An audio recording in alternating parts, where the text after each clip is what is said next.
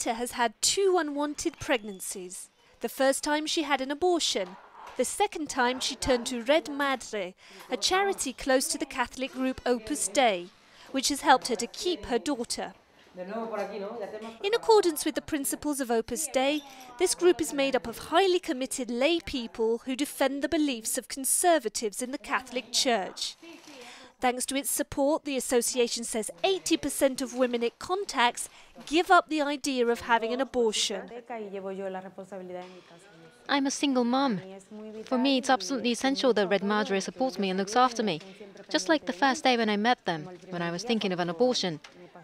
I didn't do it, thanks to the fact that the people at Red Madre protected me. They took me under their wing. This association will head a demonstration on Saturday against the government's proposed law to allow women to choose an abortion.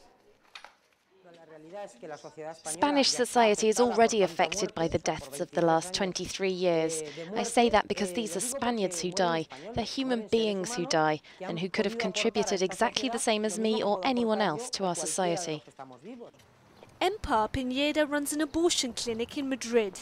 She says the anti-abortionists have adopted street demonstrations as a way to win people over to their way of thinking.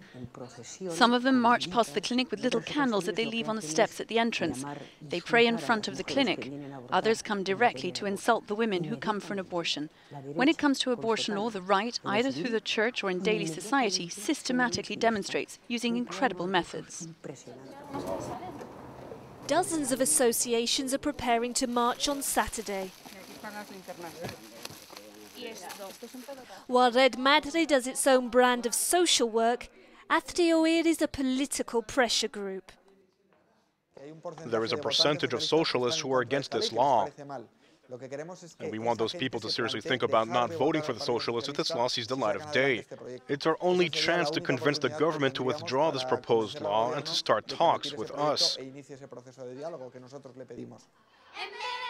On Saturday in Madrid, the anti-abortionists hope they can repeat this demonstration. It was called back in 2007 in favour of traditional Catholic family values. Then, say organisers, 1 million people took to the street.